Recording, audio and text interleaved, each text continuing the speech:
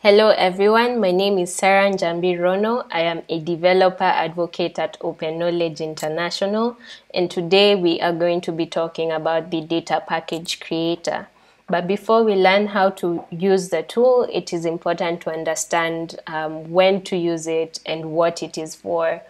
So as the name suggests, the data package creator is designed to help you create data packages.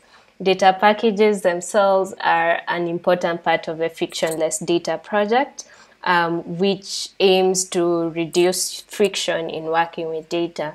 So you can think of a data package as a simple container format that allows you to put all your related data and a schema and descriptive metadata for your collection of related data in one place, which ensures that once you share it, people have the context that they need to work with your data. For example, they know what licenses are attached to your data, they know the original source of the data, and such like things.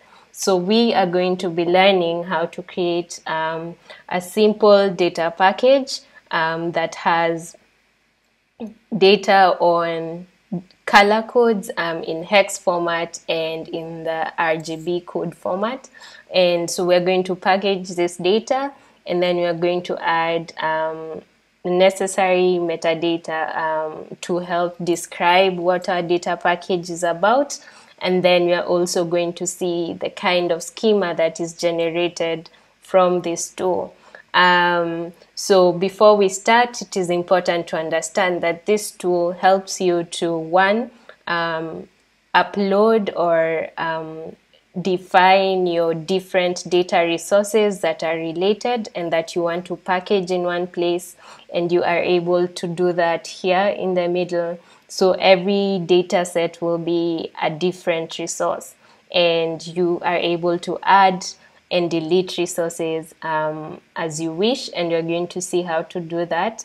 And then on the left side, you're able to add metadata, so to describe your data resource, your collection of data resources, and to provide the original source of the data, to specify what licenses are attached to your data resources so that people know how to use them ethically, and make attributions if they need to, and such like things. And then on the right hand side, we're going to see how the data package creator helps us to write a schema without having to get into the details of it. So for every resource that you'll add, it's going to populate the schema file for you.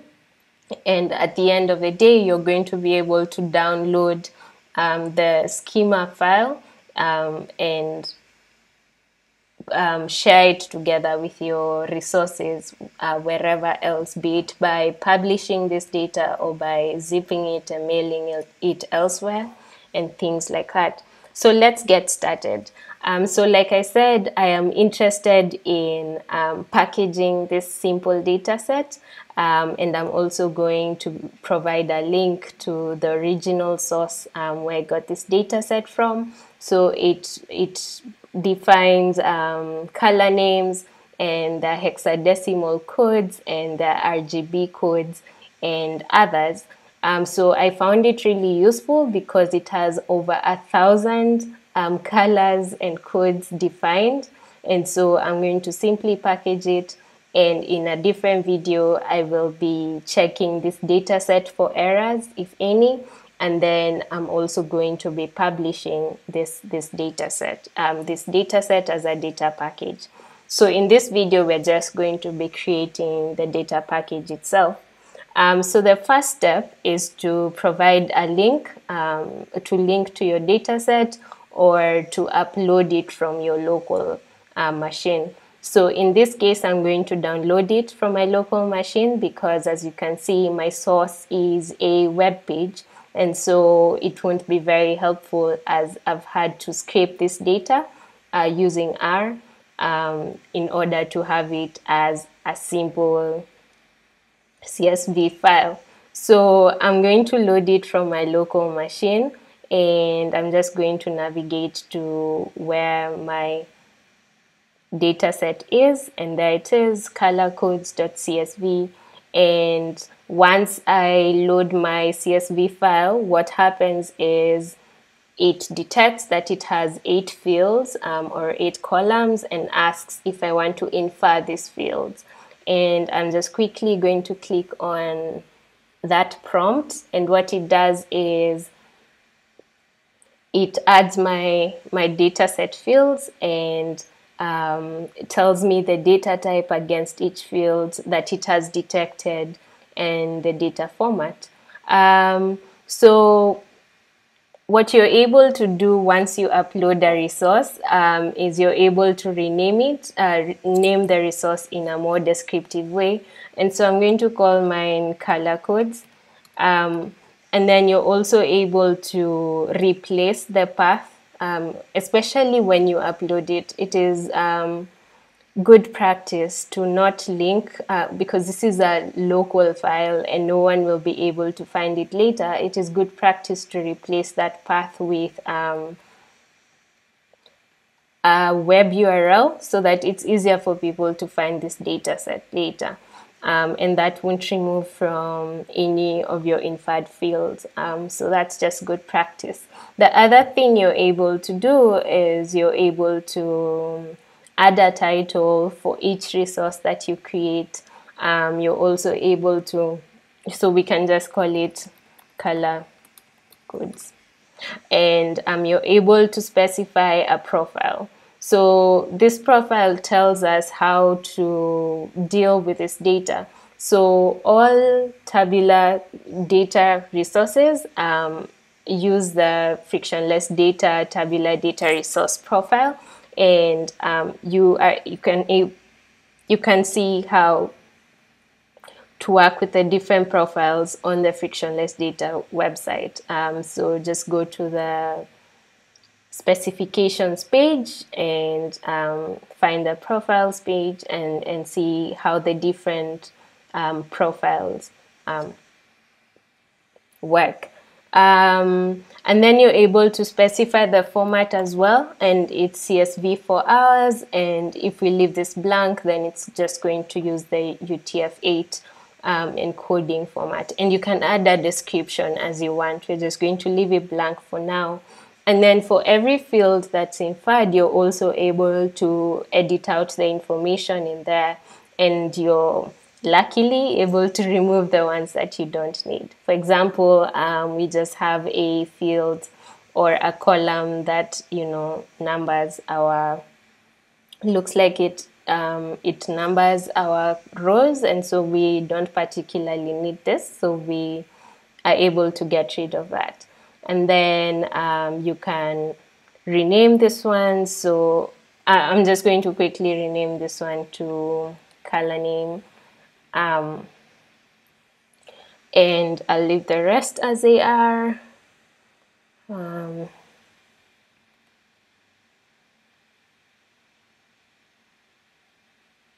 Right, I'll leave the rest as they are, and as you can see, it's already picked out the data types for me, and where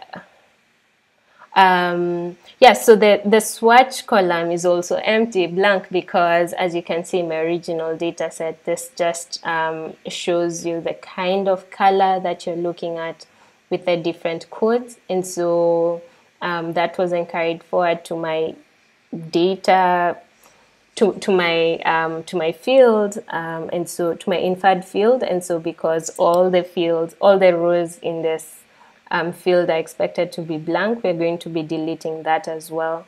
The next thing we're going to be doing is changing the data types for any of the fields that we don't think have been assigned the best or the proper data types, but it looks like all of them are fine as strings, and so we're going to leave them like so.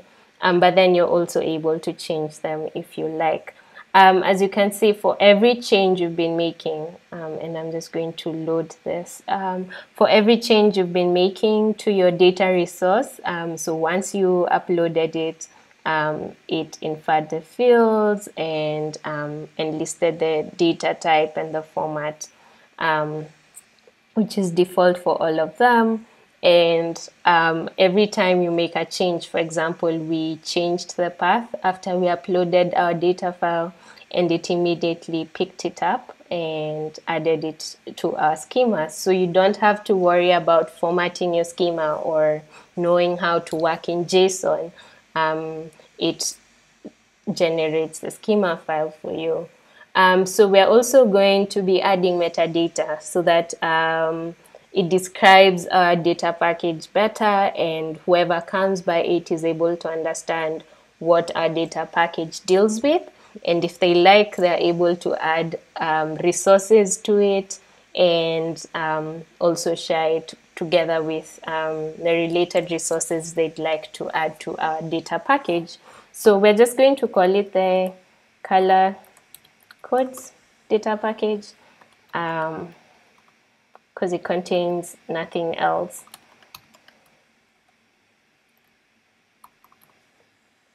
And like I said, so there's 3 profiles to pick from. So a data package will be a collection of any types of data that you'd like. So think about scripts, think about images, all of those. If you had scripts and images and other types of data that are not tabular that you wanted to put together in one container, then those would constitute a data package. And where you have tabular data sets, then the tabular data package profile is best. And where you have tabular data packages of fiscal nature, then those constitute fiscal data package. So the fiscal data package is like a subset or a more specific category of the tabular data package profile. So ours is a tabular data package because we just have the CSV file. And then you can add a description for your data set, and you're also able to add a link to the homepage and a version.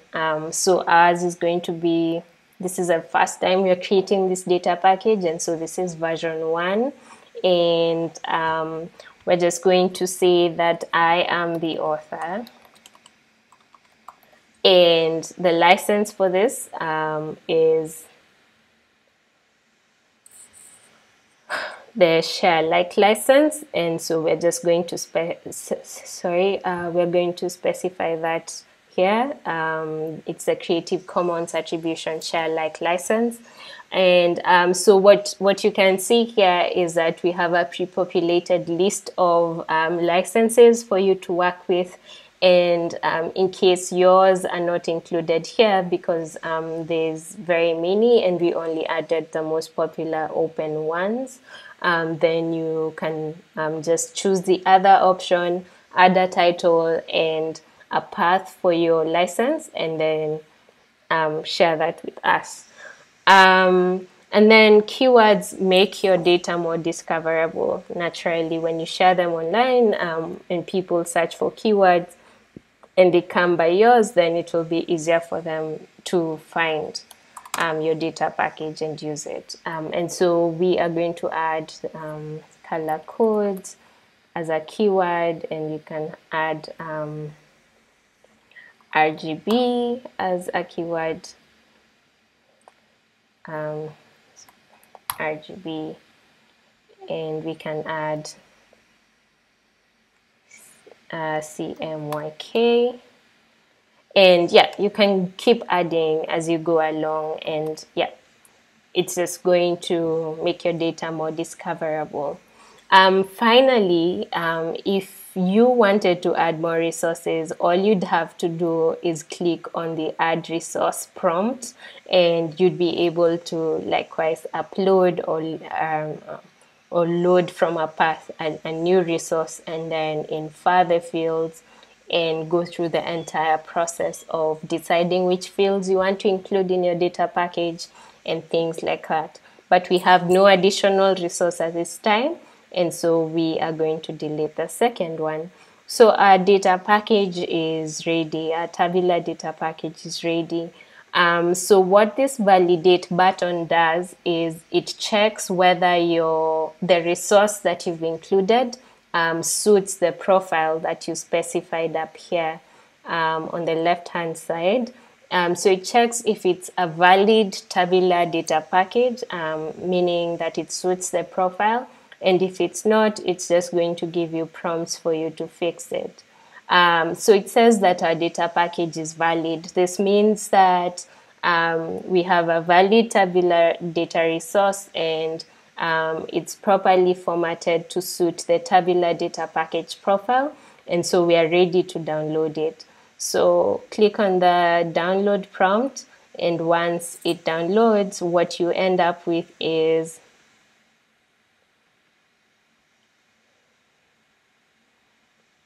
the data package JSON file.